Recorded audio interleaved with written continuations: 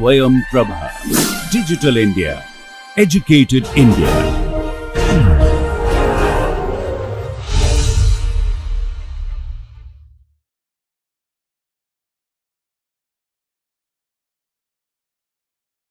Okay, welcome back.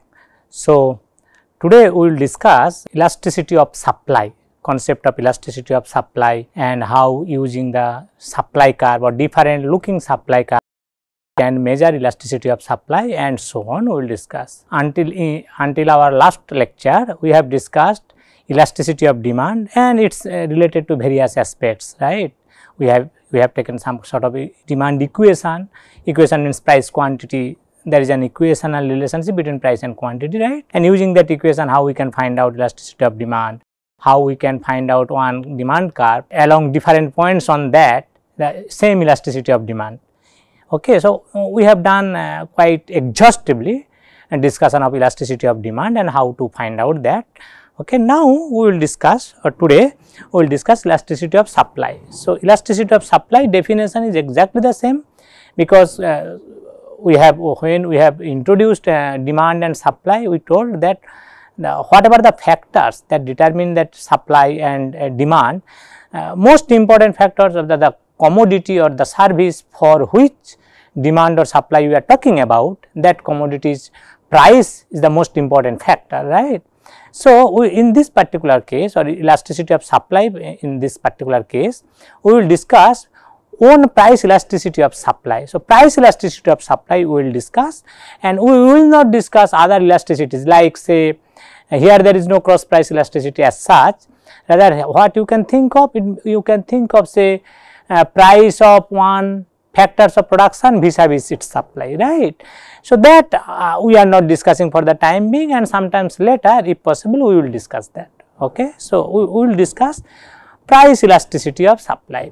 So, for that suppose we have, so definition elasticity of supply, say elasticity of supply, okay, that will be exactly the same definition, del Q by Q in the numerator and del P by P in the denominator. Of course, here del Q in the sense that quantity supplied.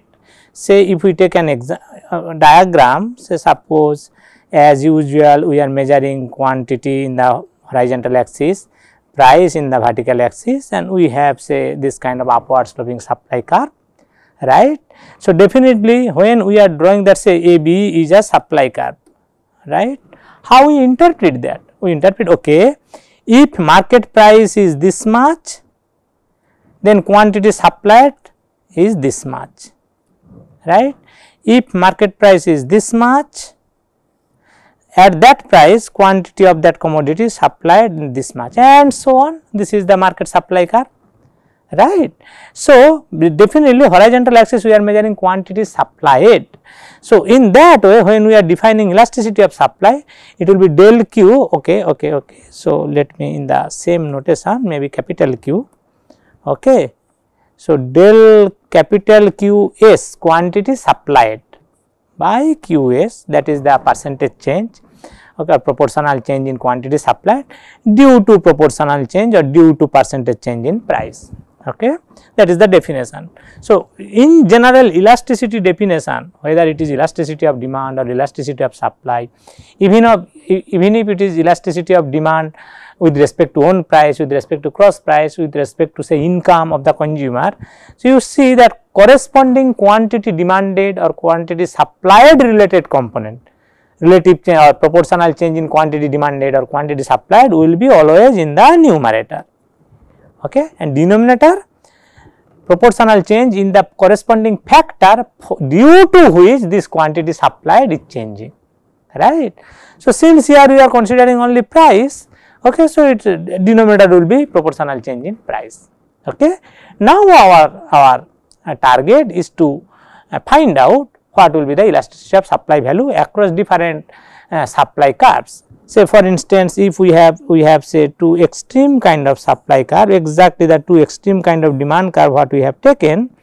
Suppose we are measuring say as usual quantity supplied in the horizontal axis and price vertical axis, price vertical axis, quantity supplied in the horizontal axis. Suppose this is our supply curve is a vertical line, or alternatively suppose this is our supply curve, it is an horizontal line. Okay, so these are the extreme cases or limiting cases we are telling, right, and you can see that on this suppose this is AB is our supply curve which is vertical, right.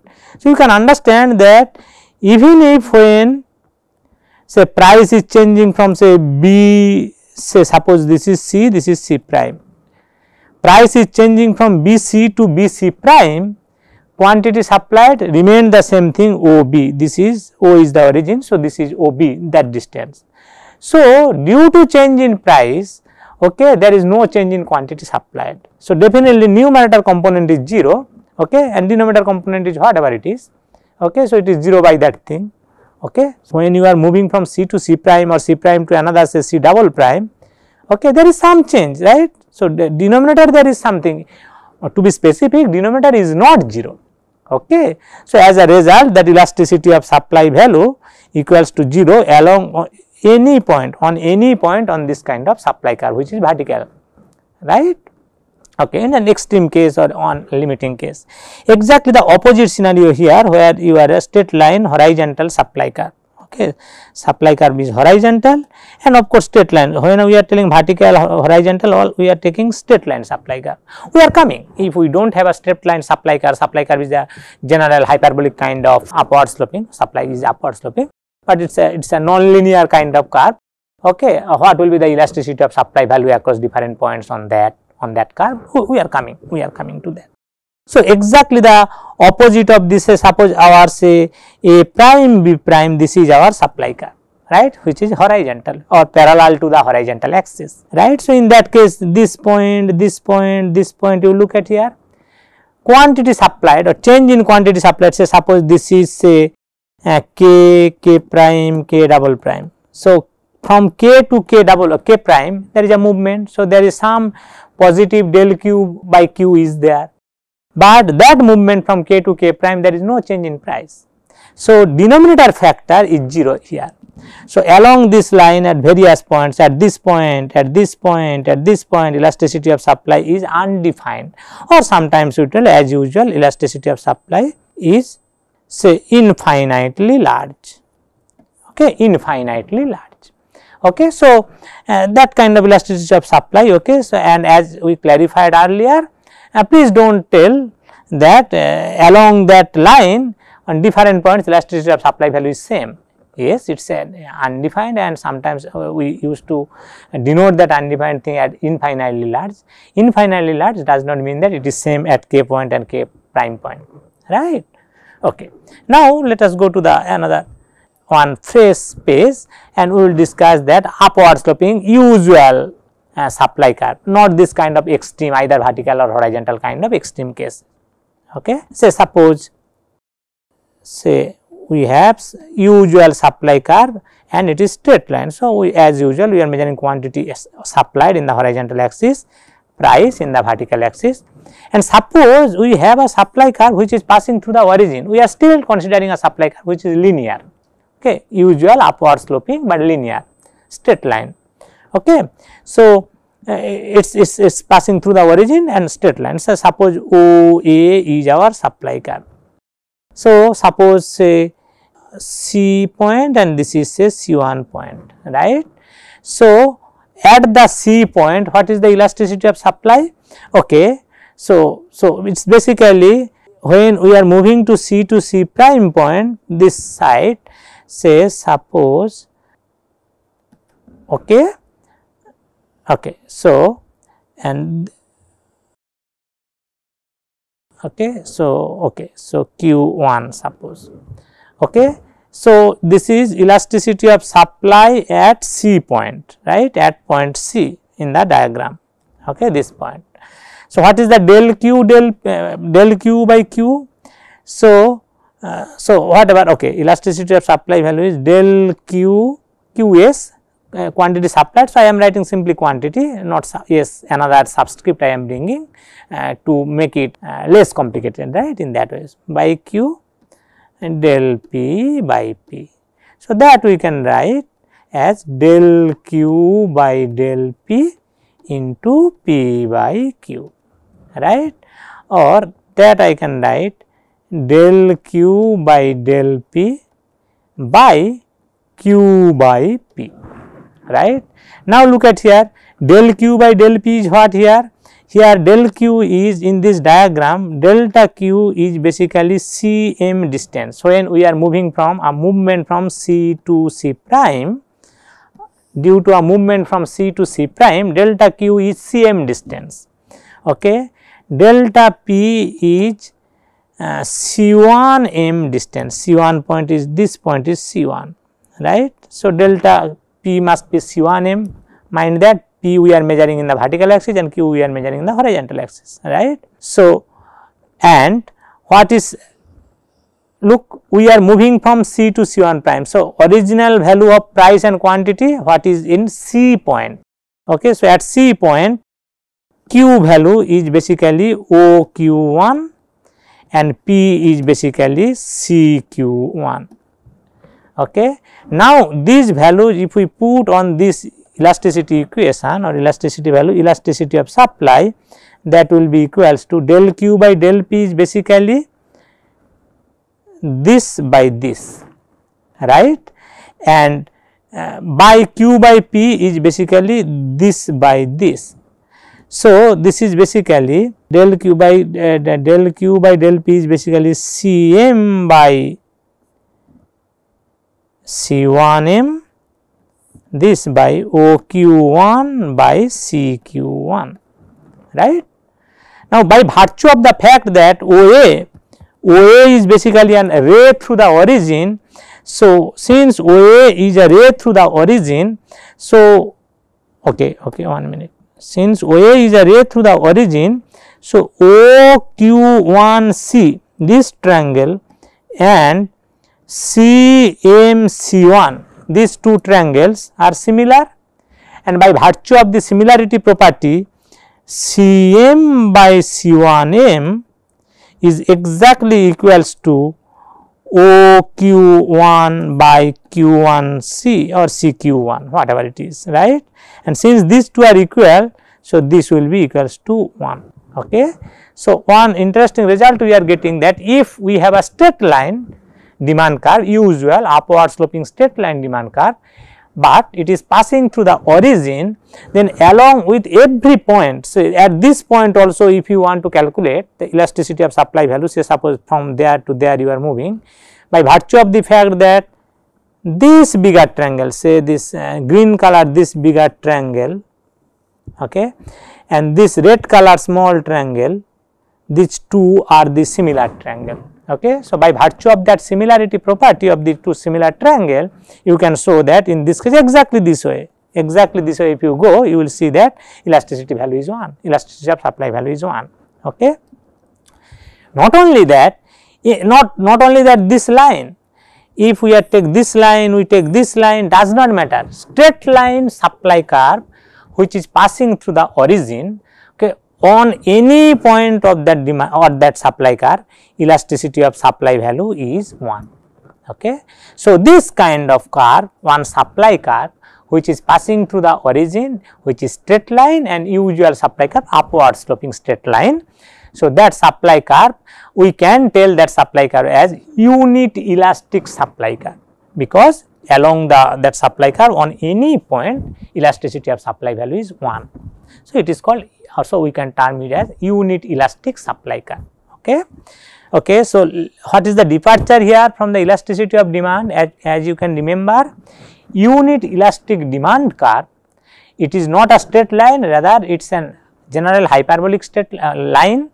Not only that, we have shown that it is rectangular hyperbola, it is a specific kind of hyperbolic curve, right, it is a rectangular hyperbola. Alternatively, for the elasticity of supply, unit elastic supply curve is always a straight line and passing through the origin, of course upward sloping usual form. Now, let us try to discuss. So, three alternative supply curve we have taken so far, two extremes, one is vertical, one is horizontal and one is straight line, but passing through the origin. Now, let us see that in this particular case what will be the elasticity of supply value. Say suppose we have usual upward sloping straight line, but it has a vertical intercept. Suppose this is AB is the supply curve. Okay. As usual, we are measuring quantity supplied in the horizontal axis, price in the vertical axis, right. So, what will be the elasticity of supply? Look at here. So, elasticity of supply I can write as usual, say del Q by Q, del P by P, right. That I can write del Q by del P into P by Q. That I can write alternatively P by Q by del P by del Q, right. Just I am the same thing what we have used in the earlier diagram, exactly the same thing, but I am manipulating a little bit different way, right. So, it is P by Q and del P by del Q. So, look at here at this point, okay. See this del P by del Q or del Q by del P, no, along a straight line is always constant here, because that this del P by this thing denominator del P by del Q, it is basically slope of that straight line, right. So, since it is a straight line at this point, at this point, at this point, various point on that slope is same, right, because P's we are measuring in the horizontal vertical axis, Q we are measuring in the vertical axis. So, del P by del Q definitely slope. So, at this point what is this value, at this point what is that value, at this point what is, at this point, all these points, say suppose this is say C, C1, C2, C3, by virtue of the fact that AB line is a straight line, okay, C point, C1 point, C2 point, C3 point, these are alternative points on that straight line, right. Everywhere del P by del Q is same, because it is the slope of that straight line, right. Now, at C point what is the elasticity of supply, okay, or at the C point what is P by Q, definitely slope of this line, this straight line, right, straight line. So, P by Q, that value at C point is basically P by Q at point C, that is basically slope of OC straight line, OC straight line or OC, sometimes we call ray through the origin, right, ray, one straight line through the origin, sometimes we call ray through the origin, right. So, definitely at C point P by Q value is the slope of OC line. At the C1 point P by Q value is basically slope of OC1 straight line. C2 point it will be OC2 straight line, and so on, and as you are moving right side this direction, you see that P by Q value is basically falling, because that is corresponding ray through the origin connecting say origin and C1, C vis-a-vis origin and C1, vis-a-vis origin and C2, and so on. These connecting rays are becoming flatter and flatter. So, as you are moving this direction, actually P by Q value is falling, but del P by del Q denominator. So, in this elasticity of supply component, numerator is falling as you are moving towards that direction along that supply curve, right, but denominator is always constant, remaining the fixed, because the slope of that straight line, right. So, definitely I can tell elasticity of supply value at C point, okay, is greater than same elasticity of supply value at C point, elasticity of supply value at C1 point, this must be greater than elasticity of supply value at C2 point, and so on, right, and so on. So, as we are moving towards this direction, upward direction, right hand side direction, its elasticity value is continuously falling, elasticity of supply value along different points on that AB kind of supply curve, okay, it is continuously falling. And what are their values? So, at this point what is the absolute value, or what is the value? Here absolute value and value is the same, because elasticity of supply is positive. Why positive? Because the direction quantity is changing, the same direction price is changing. When price is increasing, quantity is also increasing, right. So, that is why here elasticity of supply value is always positive. When you are taking an usual supply curve, upward sloping supply curve along different points on that, elasticity of supply value is positive always, Okay.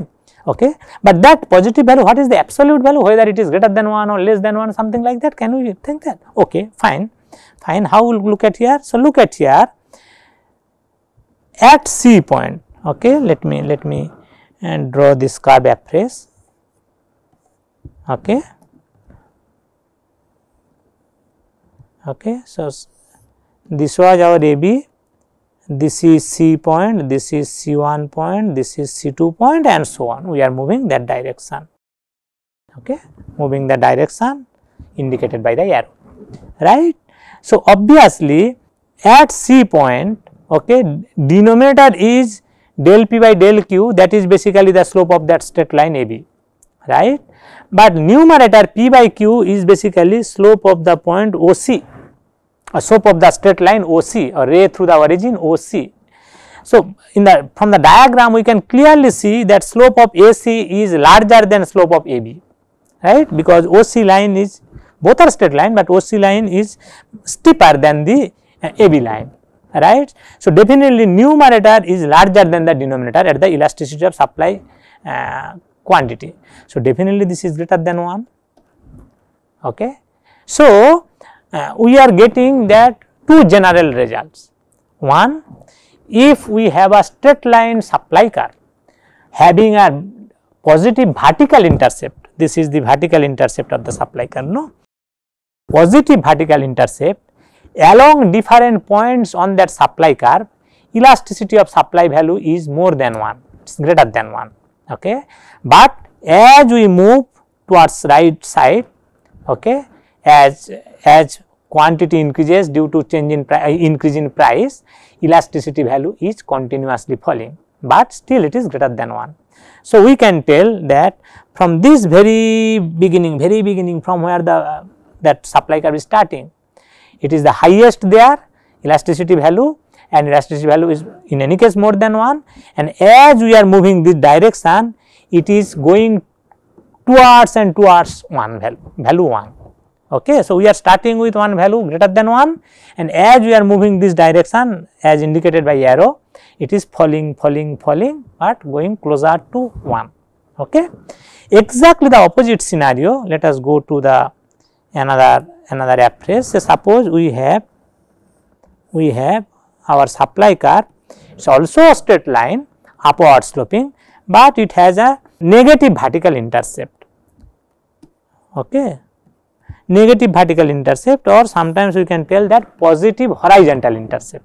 Okay. So, if you extend that line, no, it will hit vertical line here, right. This is the negative side of the vertical axis, right. So, sometimes it is called negative vertical intercept, or that also alternatively we can tell that it has a positive horizontal intercept, right. So, suppose this is our supply line, supply curve, A prime, B prime is our supply curve.